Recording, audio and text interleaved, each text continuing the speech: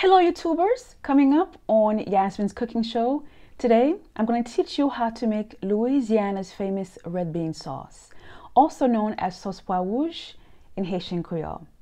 Now, if you have high blood pressure or if you're pregnant, this is the episode for you, because following our time in the kitchen today after the sauce, we're going to talk about folate and potassium, their functions in the body, why we need them, as well as their food sources in our nutrition segment. This is stuff you need to know, especially if you have high blood pressure, okay?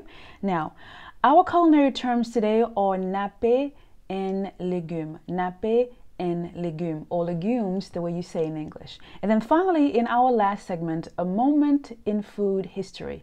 We are going to talk about how red beans made their way to America in the late 1700s. It's going to be good. I'm Yasmin.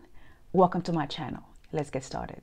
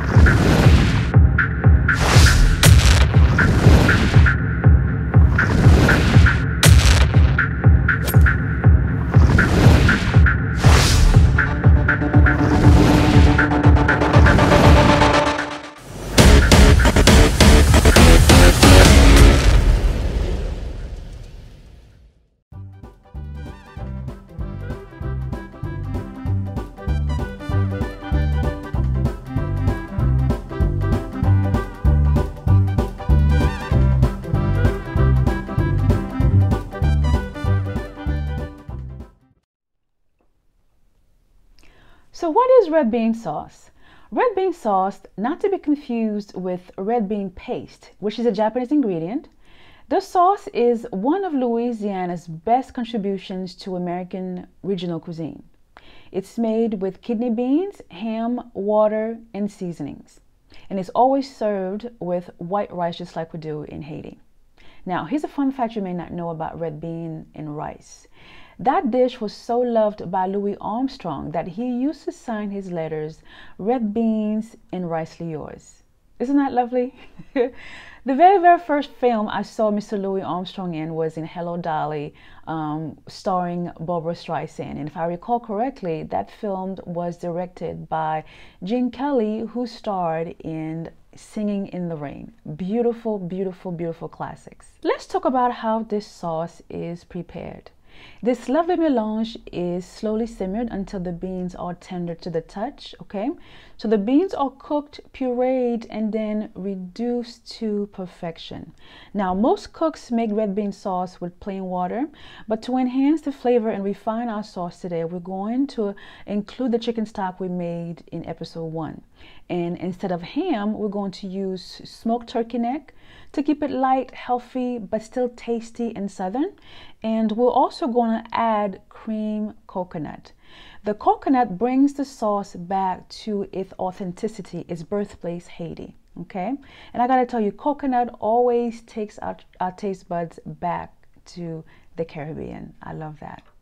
Just like making a souffle, red bean sauce is not a dish that we can rush. And having said that, okay, I want you to know that most dry beans need to be soaked for several reasons. Number one, water softens the beans, okay, which means less cooking time. Think about your electric bill. Number two, if we don't soak the beans, the longer the cooking time, the more nutrients we lose during the cooking process. And we'll talk about those nutrients in our nutrition segment next. Number three, which I think is probably the most important reason to soak dry beans, okay? This is also where the science comes in when it comes to culinary education. Pre-soaking beans helps remove the complex sugars found in beans that are hard for our stomach to digest. And those complex sugars are what are causing gas after we've had, let's say, chili for lunch, okay? So now you know what's causing us gas after we've had beans, okay? And how do we get rid of those complex sugars? By soaking the beans before boiling. Okay, and how long do we soak them for? Personally, I soak my beans the night before. Okay, and then the cooking time about 45 minutes to 1 hour. Here are culinary terms for today. Légumes. Légume is French for vegetables, but in English it refers to plants that have seed pods, such as beans, peas, and lentils, as you see here in this picture.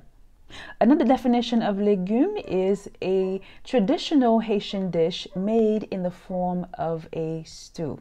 We cook it by simmering a protein such as beef, pork, or crab with lots of vegetables such as eggplant, chayote, carrots, cabbage, spinach, and watercress.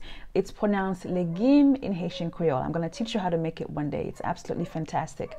Okay, and legume can also be made strictly with vegetables if you are a vegetarian. Our next term is nappe. Nappe is the consistency of a sauce, simple as that. Okay, look at this picture. A great red bean sauce should coat the back of the spoon. Not too runny and not too thick. So here we have it, legume and nappe.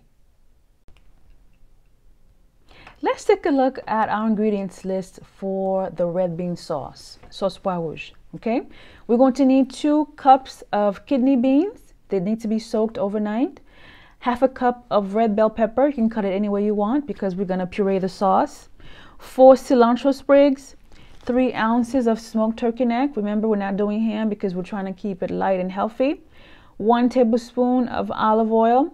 4 cups of chicken stock. 4 to 6 cups of water. We're going to add more as needed. 2 green onions.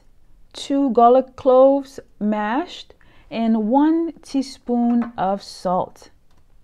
All right, and we're going to add these items after we puree the sauce. 1 tablespoon of unsalted butter. Unsalted butter. Half a shallot piquet. I'm going to explain that to you a little bit later on. 1 teaspoon of maggi or chicken bouillon. 2 tablespoons of creamed coconut. You can get that from any Asian market or Caribbean market. 3 sprigs of thyme. 1 scotch pepper bonnet. The oil in that pepper will simply release that authentic Caribbean flavor that we need. We're not busting it because we don't want the sauce spicy, okay? We just want the oil to be released during the simmering. We're going to need some salt and pepper to taste, okay? And then finally, we need 2 green onions, the green part only, cut diagonally for garnish. All right, let's get started.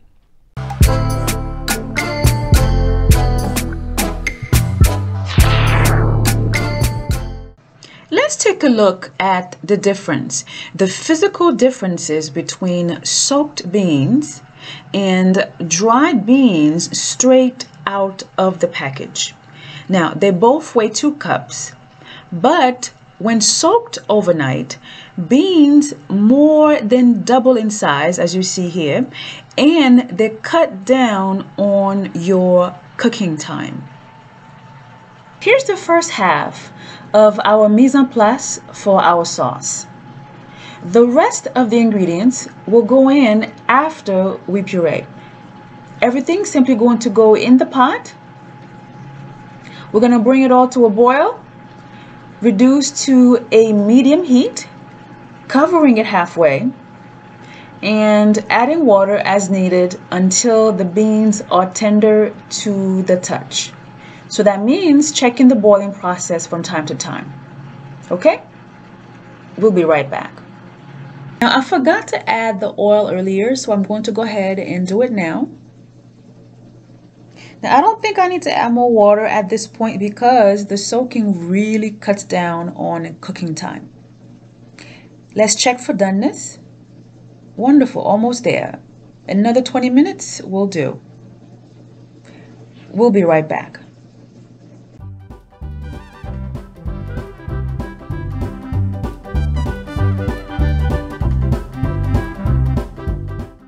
Our beans have been cooled. In fact, I was working out in between tapings, so there's no heat whatsoever. You don't have to finish your sauce all in one day, by the way. You can cool it, put it in the fridge and come back to the puree step the next day. Now I took out 1 cup of the beans and the neck bone. I pulled some of the meat, which we'll add back in there after we puree. Now, if you are a vegetarian, you can leave the turkey neck out entirely. We're going to puree, strain the sauce, and bring it back to the heat for our grand finale with the cream coconut and the rest of the ingredients.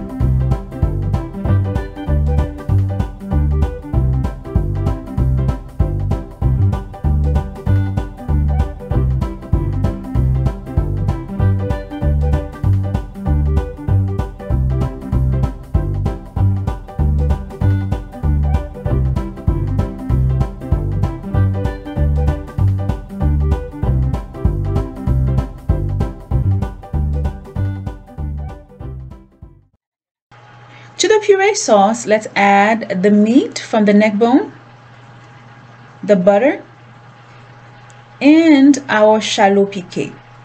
FYI, in Haitian cuisine, we use lots of cloves, but I don't like the element of surprise when I bite on them. So I press them in a shallot for easy fishing out later. Now you can also use an onion if you like. Now in this case, it would be called oignon piqué instead of shallot piqué. Shallot, by the way, is the French pronunciation for shallot.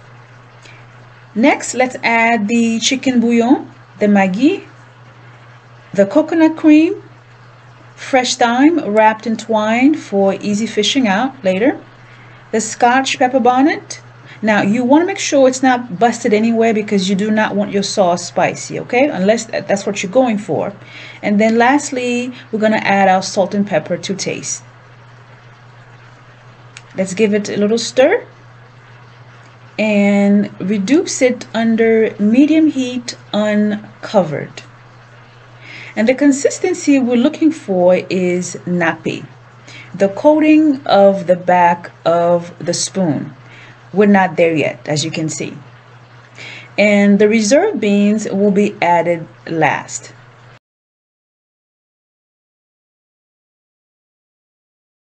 Folks, our sauce is now done.